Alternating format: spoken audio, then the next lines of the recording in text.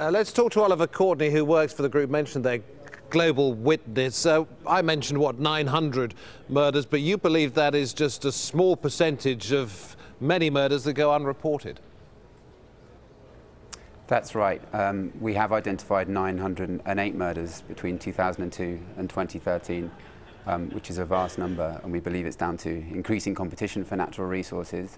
But we do believe it's just the tip of the iceberg, because information about this problem is extremely hard to find and even harder to verify.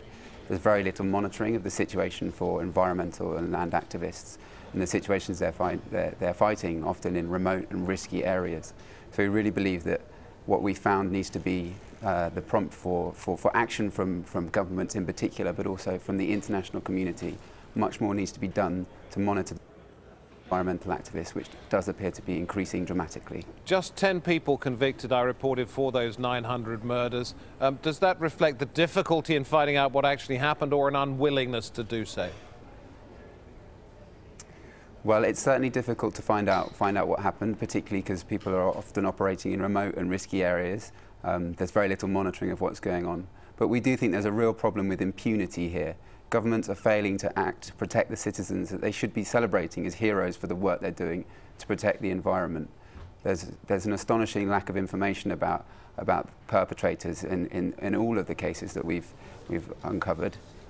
Most of the cases there's no information whatsoever about who was behind the killing, and those where there is, only 6 cases have we actually seen the cases brought and seen a conviction.